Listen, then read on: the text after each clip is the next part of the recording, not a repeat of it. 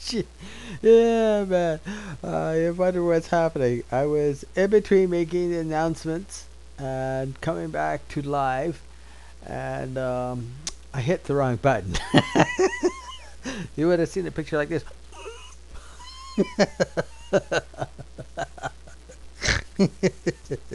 Oh, silly me.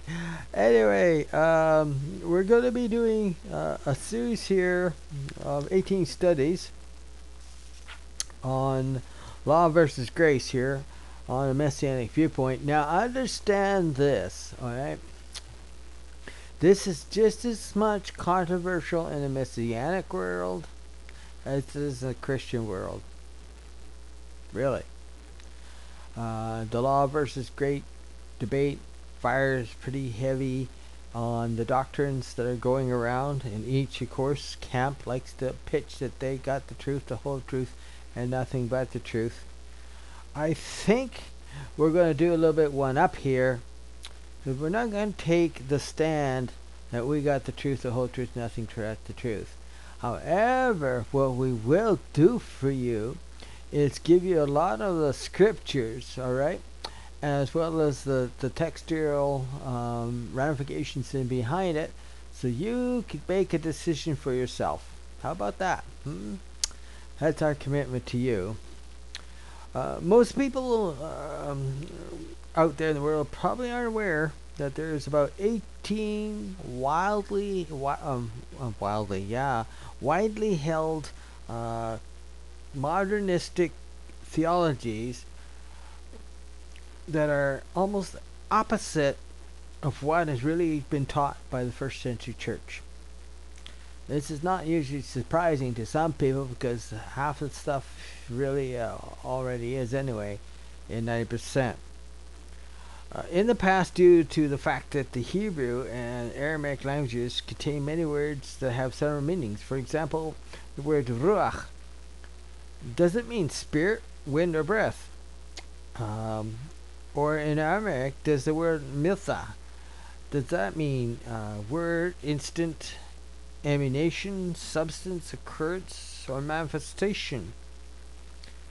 Perhaps when John wrote, or Yonachan, in the beginning was miltha, he meant all these definitions when looked at the word.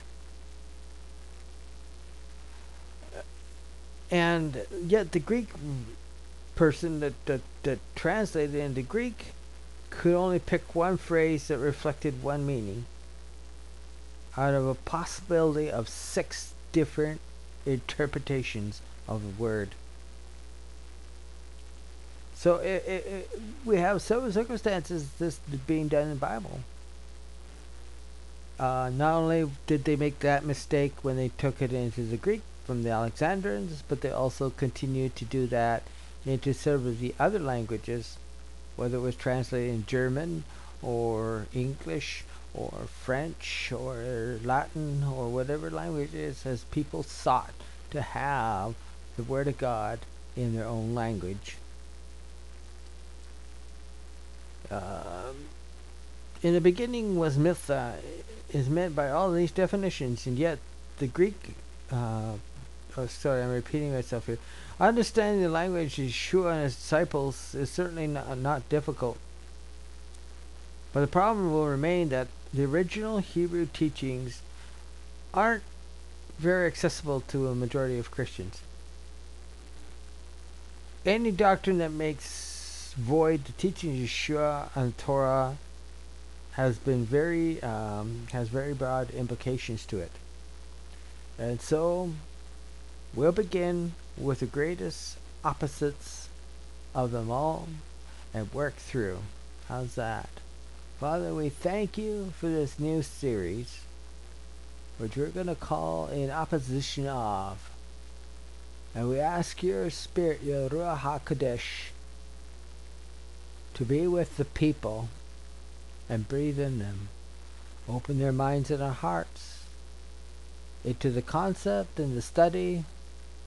Let them see the words of the scriptural texts. In Yeshua's name we pray. Amen.